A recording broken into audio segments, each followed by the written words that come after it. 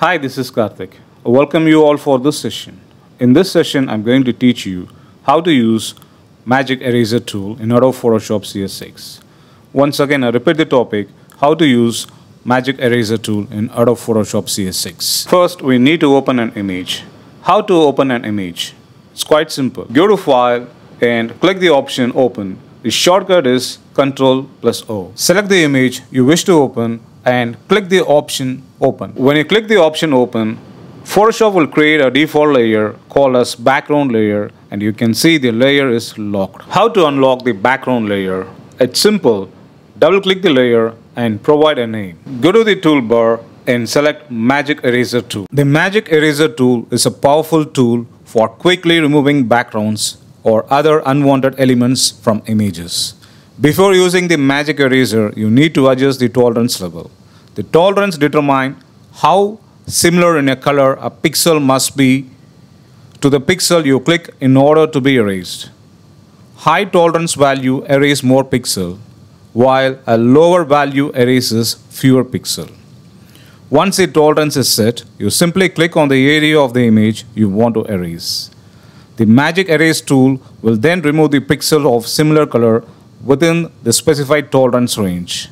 After erasing, you may need to refine the edges of the selection to make it more precise.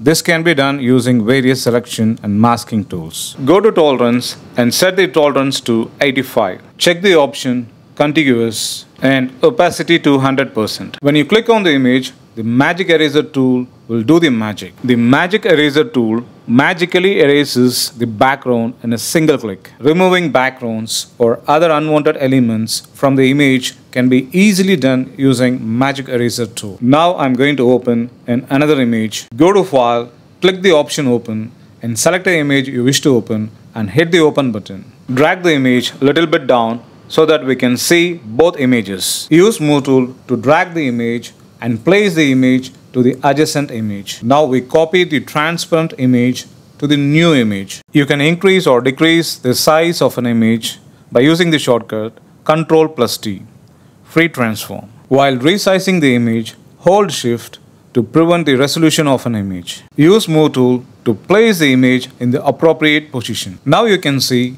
we place the image in the appropriate position. Now it's a time to save the output. Go to File and click the option Save As. When you click the option Save As dialog box will pop up. Provide a name and hit the Save button. Again, go to File, click the option Save As.